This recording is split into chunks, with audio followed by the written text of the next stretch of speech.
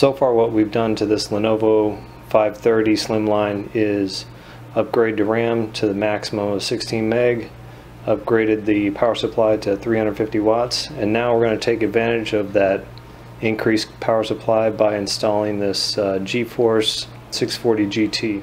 Alright, first thing we need to do is open up the case. Kind of gotten good at opening this case up.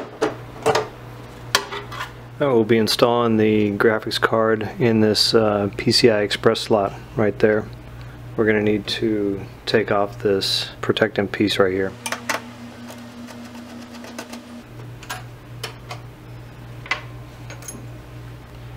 And the slot we're going to put it in is in this one right here. Before we go any farther, we're going to need to make this a slimline graphics card. So you notice this is a full height piece on the back here. And this comes with one of these plates that you swap out that allows you to have the HDMI connection and the DVI connection. All you're going to do is take a pair of pliers and loosen these screws. Yeah, sorry if these are kind of hard to see because you know, black chrome is just like stickers on a car. Stickers make it faster, black chrome makes this graphics card faster. Technically I don't even have to take this off because I'm not concerned with this connection. Got this back piece off now. Next is to disconnect the VGA connection. Just kind of wiggle it out there. What's left is to put the screws back in place.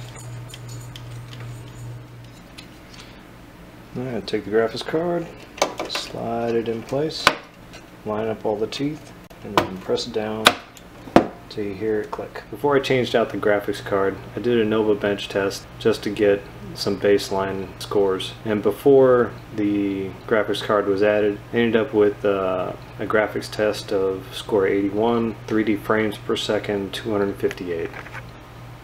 Now we'll open the results from the graphics card with the proper drivers installed. You can see now that the graphics test score is 239 with 3D frames per second of 690. The real world test for this is for me to reproduce the last video, which was about 8 minutes and 40 some odd seconds. Without the graphics card, it took just over 9 minutes to produce that movie using PowerDirector 12. And with this one, it's clocking in at maybe about 5 minutes and 15 seconds roughly is what it looks like. So just by changing out the power supply and adding in the new graphics card, I cut my rendering time for the video by roughly about 4 minutes. If you found this video helpful, click on subscribe below, and thanks.